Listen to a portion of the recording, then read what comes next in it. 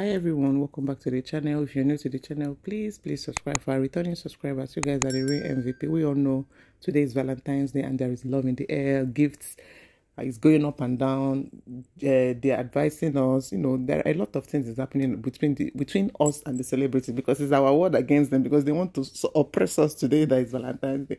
Anyways, this is Regina Daniels. We know her, and when she got married to an older man, that's Ned Nwoko. He's a Nigerian senator, and she became the fifth wife. And people were like, "No, why?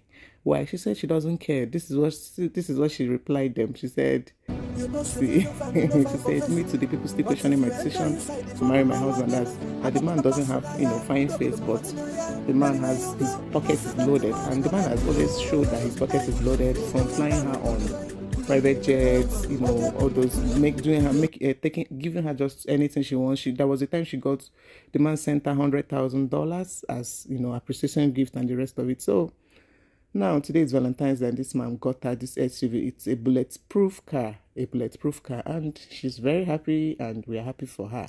Meanwhile, Yukeri Anunobi, we all know Yukeri Anunobi now. She's giving us a Valentine's Day advice. She said, I know no matter that the style you give him, if he wants to leave you, will leave him. She her here. She's giving us Valentine's Day advice. You guys should better adhere to her advice. Even though we have been saying this for a long time, you are hell-bent on embarking on that journey of iniquity, transgression, sin, laced with foolishness, all because of Valentine. There is a parable in my dialect, Igbo language, that says, "O kokpa se, yanahe ti yanahe be, makana ihe jiye gahafu ya. Ihe ji were n'eti n'ebe, woka oha n'olu ya." Since we entered the month of February, your mind has not been at peace.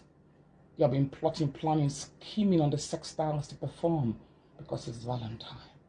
Snake in a monkey shadow, wheelbarrow, doggy, hanging one leg on the kitchen sink, reverse cow leg. No, that's not what they call it. Reverse cow. Reverse cow girl. That's what you people call it. Oh, you ladies, can you take a moment to think? If sex is the one weapon that gets men to marry ladies, don't you think that all the prostitutes would have been married by now?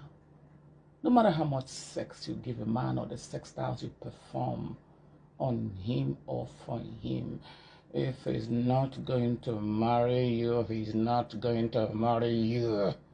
And for you men, you have gone to mix and match, getting all pumped up for Olympic marathon to desecrate the daughters of Zion because it's Valentine.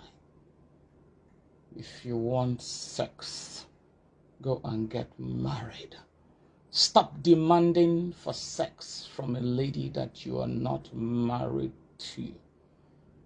And you single Pringles, Valentine is not for you. It's for married people. It's for married people. This shock, not head. Valentine is not for you.